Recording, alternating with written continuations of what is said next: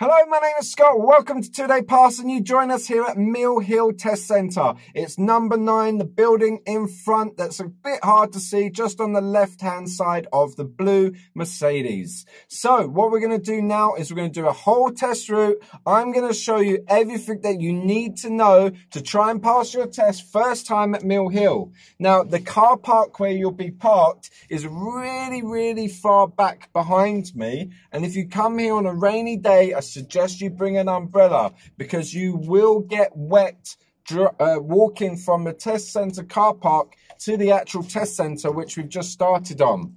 So if you have a look here, the way that I'm facing now, there's a long path just ahead of us towards those green bins in the distance, and around the left-hand side to those bins is the car park, and it's just like the car park you see in front of us. However, it's a lot more empty. Yet on the way going in and out, which I will show you at the end of this video, you need to take lots of care. It's very easy to fail your driving test coming in and out of this car park, as the visibility is very restricted and the space is minimal.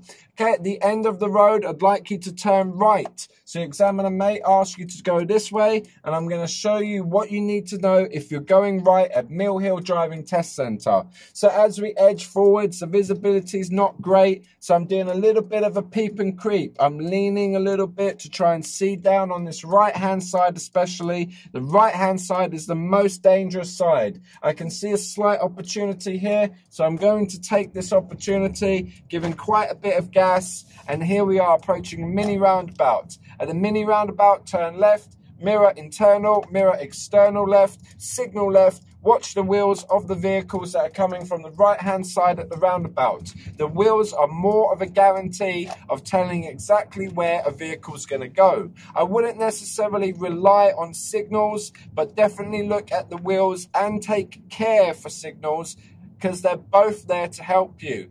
What is the speed limit once we reach these signs? So it's 30 here. Did you see the sign? It said 20. Can you hear the noise on the vehicle?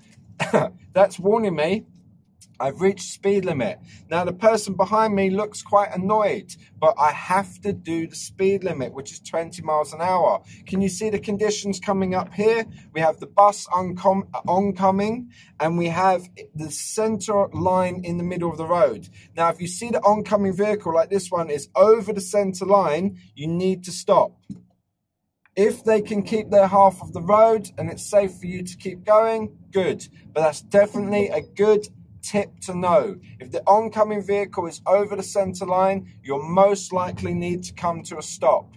This is what's called a meeting situation. It's a big area for people to fail on their driving tests. Now, the way you want to increase your chances of passing is practicing, but practicing perfect. Perfect practice makes perfect. There's a zebra crossing here, looking both sides. Can you see where the lorry's parked on the other side of the road here? That would obscure anybody's visibility of that zebra crossing. Now, normally that is quite common, whether it's traffic or a very awkwardly parked vehicle like that lorry. This can really reduce the visibility as you come towards the zebra crossing. As an example, be prepared to come to a stop, as you're not too sure what might be around the corner. So you want to anticipate areas that you can't see into. If that's a bend or a vehicle like the lorry, as an example, stop there, blocking your visibility of a pedestrian crossing or the road ahead. Start to slow down. The less you see, the less speed you want to take.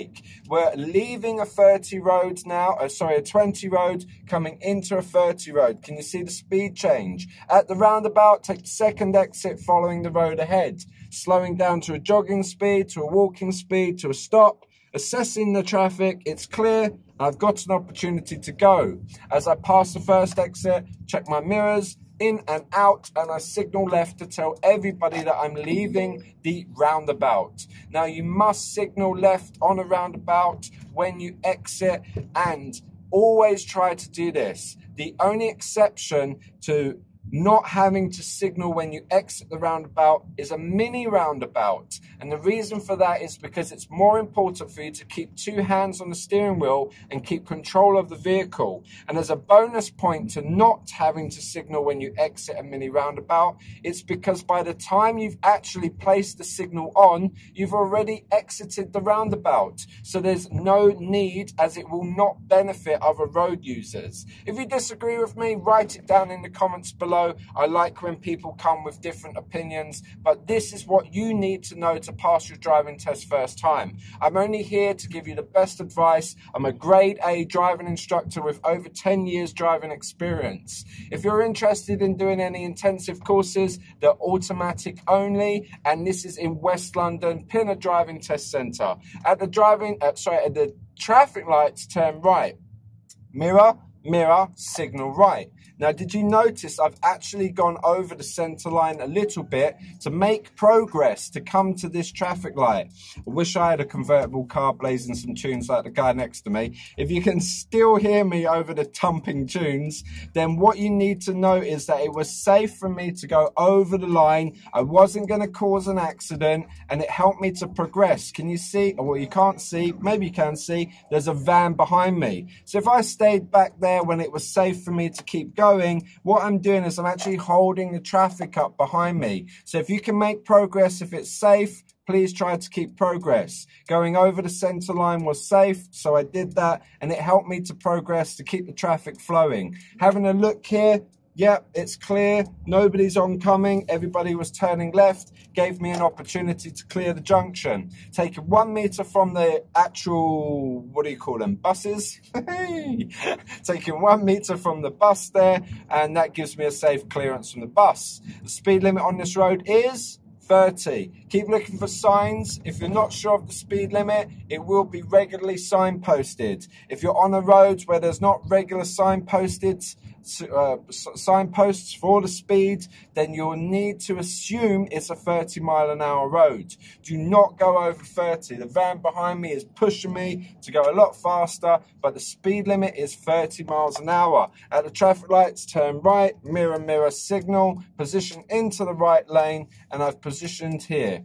So see the vehicle in front, this is really good. So they've positioned into the center. I'm going to take that position now. Watch that oncoming vehicle, he slowly stopped. That means I can go because his traffic lights changed red. And if you notice my traffic light in the center of the road, which I call an extension light, it was the one single traffic light by itself, had a green filter arrow on it. That means that I can go. So if you have an arrow that's pointing in your direction, a green arrow on the traffic light, which is called a filter traffic light, pointing in your direction, that holds all other traffic at a red light, giving you an opportunity to go. So please do take care when you have a green arrow. Make sure that no one's run a traffic light, but notice that, know that everybody else should have a red traffic light, should in capital letters, and then it's safe for you to proceed. So it's really important you know the difference between a filter traffic light, a green arrow, and a regular traffic light like the ones you can see here, which are circle shapes.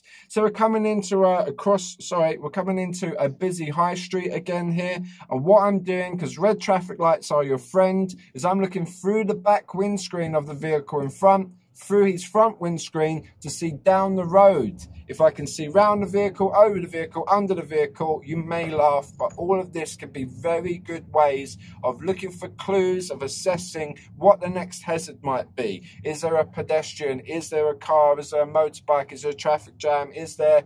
Who knows? But we're using that time while we're staying stationary to look for any kind of information or clues ahead that we can see, so we can start to assess early and make a good, safe decision. I check my mirror to see who's behind me. There's a big gap there. So what I did is I held back to try and allow this car to pass through, which would help the traffic here on the side. Yellow box junction, I can clear it. We don't want to stop on top of yellow. Always drive over yellow.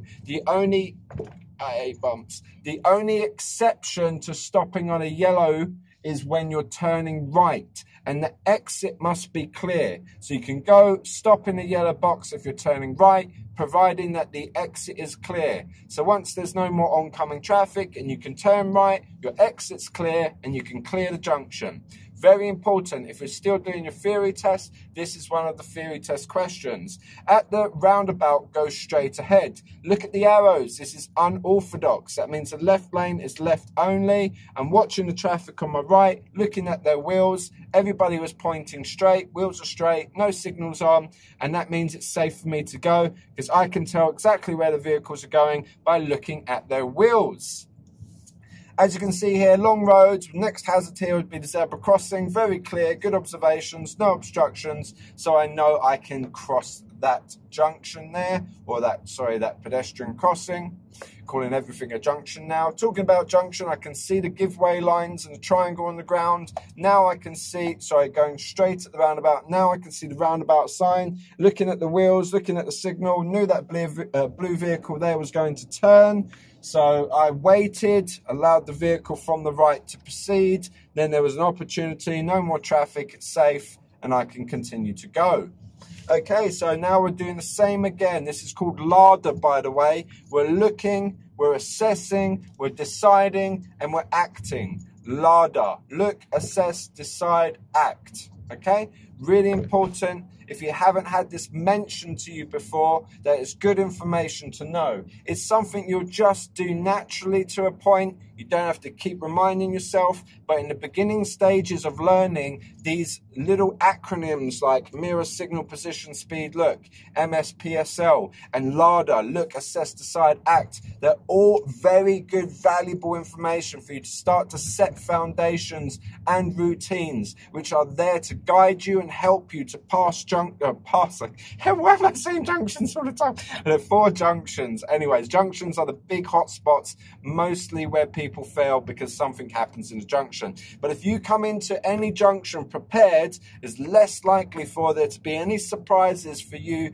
to kind of go, oh my God, I don't know what to do. You come in prepared, you know what to do, then you're more confident, safer driver, more chance of you pass the first time. Double roundabouts again. Can you see the sign here? Nice and easy this time though. We're just going to turn right. So first roundabout, turning right, slowing down, less space, less speed, 10 miles an hour, 9 miles an hour, through there, keeping 9 miles an hour, even slowing down a little bit more because I'm going to turn right at the roundabout. No one on the zebra crossing. I'm doing walking speed now. Oh, it's nice and clear. No one on the right. Actually just looked into the art shop there. Really nice pictures. It's called Heart's Gallery for anybody that's a little art fanatic.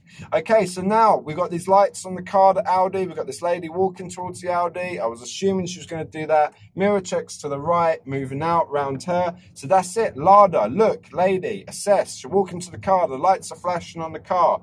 Ooh, decide. She's most likely going to go into the car. As I can see, that's her car now. And there you go. She's opened the door. She's going in there. I've made the decision. I'm going to go round. That's what my actions are. So I've done my mirror checks accordingly, changed direction safely, and therefore now we're on to the next hazard. What can we see? There's a triangle on the side there telling me there's a crossroads coming up. There's also a bus stop, not a major hazard, but these are the ones the closest. Another triangle telling me there's a bend. What's the speed limit on this road? There are no signs. So if there's no signs on the road, what's the speed limit? If you answered 30 miles an hour, that would be a correct assumption. Do continue to keep looking for signs. As we're not sure, we need to keep looking. And speed changes can change quite rapidly. If you saw the last video I made at Hendon and Mill Hill share test routes, by the way. So if you're looking to do a test at Mill Hill or Hendon, please check out both of the test centre test routes, and you will have a better knowledge of the area and the junctions that you need to know to give you the best chance of passing first time. So what have we got now? We've got a triangle coming up, warning us that there is a mini roundabout coming up ahead. And at the mini roundabout, I'm going to be going left.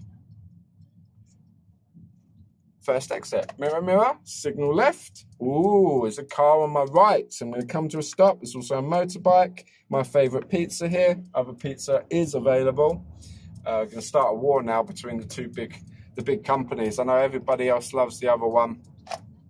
I love their garlic and herb sauce. Not that company, but the other company.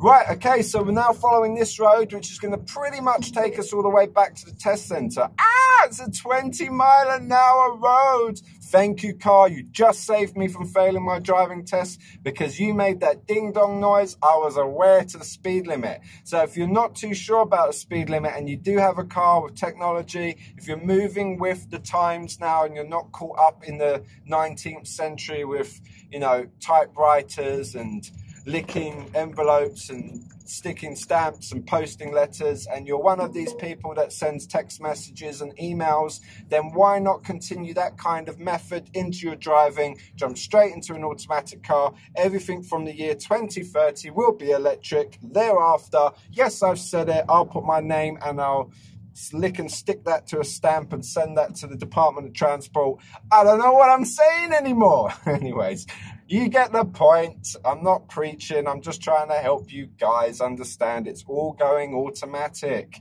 Okay, keeping 1 meter from the left. And the way I do that is by going nice and slow. I was doing 10 miles an hour there. I'm going to do 10 miles an hour again now because this island and this, I'm actually doing less. Yeah, you know what you're doing. You gave me a look like, I'm sorry. I'm sorry. The sun's out. Everybody's happy. Let's just keep going. So if something comes up on your test or even after you've passed your driving test, breathe in, breathe out. The moment has gone. Refocus on what's coming up next. Don't get caught up in the past. It's too easy. Our brains are like hardwired for some reason to keep reliving the past. There's nothing you can do about it anymore, so you might as well just switch that switch, kick it into forwards, and start to regain your focus. Look, 20 miles an hour, 30 miles an hour. So make sure that you adjust your speed accordingly. I'm starting to speed up now as soon as I reach the sign. If I went faster before the sign, which I did on my driving test and failed, I started doing 25 miles an hour before the 30-mile-an-hour sign, and I failed for use of speed. Turning left at the roundabout, mirror, mirror, signal left. Here we are, no one on the right, approaching speeds nice and smooth. That way it gives me plenty of time to look, to see the road, to assess. And look, seeing the ambulance, all good. Now when I get a good visibility, so over the brow of the hill I can see, and if I feel it's safe, I adjust my speed and speed up. Now I'm pretty much back at the test center now, guys, okay? It's just somewhere around here. I think roundabout, turn right. So I'm a little bit new to the area, so look at this. So we're going to come round here on the right to get to this roundabout. And then the roundabout, you could say turning right or straight, depends on what you want. I put the signal on to just try and benefit people. And we're back to the high street. And I believe I may have taken a wrong turn just there. Towards the test. Actually, no, that is correct. That is correct. Because further down here, I will need to turn right again. Okay, so I'll be doing plenty more videos like this at test centres that I'm not so familiar with. A little bit like Mill Hill and Hendon. I have been here a few times in the past. This pedestrian crossing's green, so I'm going to keep going. Focusing on this car here. Is he going to edge out? Watching his wheels. Looking to see if I can see his reflection in the mirror. Maybe I can see his eyes, and then I got a good understanding of where he's going to go next. So there's two different ways of going back to the test center. What I'm going to do is I'm going to take this next road here on the right. Mirror, mirror, signal right. Position, this is the hard turns, guys. Position close to the center of the road. Reach the center of the road that you're turning into and turn right. Okay, and now we're doing Lardo again. Look, assess, decide, act. Oncoming vehicle. Is it going fast? Yes, it's speeding up. I'm going to slow down. So if they go fast, we go slow. See that over the center line as well? I was predicting that. I could see the parked vehicles on the other side of the road. I knew that the oncoming traffic needed to go round them. In order for that, they would have to go into the middle of the road, like I have to do now to go around that van. Check the mirrors and move back in if it's safe to do so. When we go out, check the mirrors, come out. Now look, I'm going over the center line, even though there's an oncoming car. It's quite far away. Now I make my position, this is position B. So A would have been to stop at the first car, B would have been to stop here. Because I had the gap from the oncoming vehicle, I went to position B. Okay, so these are little techniques that I use to try and help people pick places whether they need to stop at A or B, and then we move on building the skills about assessing the speed of the vehicles in front, knowing whether we can move from A to B or whether we need to stop earlier at A. If you have any questions about any of the stuff that I'm covering, because I know I'm covering it quite quickly and fast and showing you a test route, then you can always write the questions in the comments down below, and I'll do my best to help you out with those. End of road, turn left, mirror, mirror, signal left. Actually, I can go right here, sorry. Mirror, mirror, signal right. Position's a little bit off because I gave myself very, very late directions. Now, something like that does happen on your test. It can happen, by the way. I've been in tests before COVID and the examiners missed a turn, or there's traffic and they get them to go right instead of left, just like what happened there. Now, if the examiner gives you late direction, like I gave myself late direction, they take this into consideration. You're not going to fail for little inconsistencies if the examiner's been a bit inconsistent. They will take this into account. Okay, so here we are at the roundabout. Turn right, second exit, mirror, mirror, signal right. Adjusting speeds, jogging speeds, walking speeds. This guy just decides to pull out in front of me, so I adjusted my speed to slow down. Okay, regardless of who has priority, we want to show the examiner we're going to act accordingly and be a safe and responsible road user. Mirror, mirror, signal right. Don't go over yet. Wait until you get to these lines, then move in, then stop here nice and straight. If you need to stop, this is where you stop. If it's safe to turn in, turn in. Now, I promised you guys at the beginning of the video to show you the back of this entrance to the Mill Hill Driving Test Centre. There's a sign there pointing left. Now, see that mirror? I can use that mirror there on the right. You see the circle mirror on top of the bush? Can I see? Yes, and there's no one there. Thank you, mirror. Mwah. C'est magnifique. Okay, now take care. I'm going to go down the middle of this section here because I want to keep 1 meter from these parked cars. And now I've got another section here, very hard to see. So I'm going to be prepared to stop here, really slow. Now I can see. Now I go round. Mill Hill Driving Test Centre car park, here we are. Woohoo! Right, if you do bay parking, you know how to do it, and you might do it here. You just take your correct reference point, which is this white line, go on the channel, check out the playlist for manoeuvres if you want, all-round observations, full lock steering to the right, and that's you in between the lines. Once you're in between, you straighten the wheels, come to a stop, switch your engine off. That's the end of your driving test. I've been Scott. This is 2 Day Pass. Stay safe. Leave a like on the video. Make sure you make your comments, and I'll see you next time. Ciao.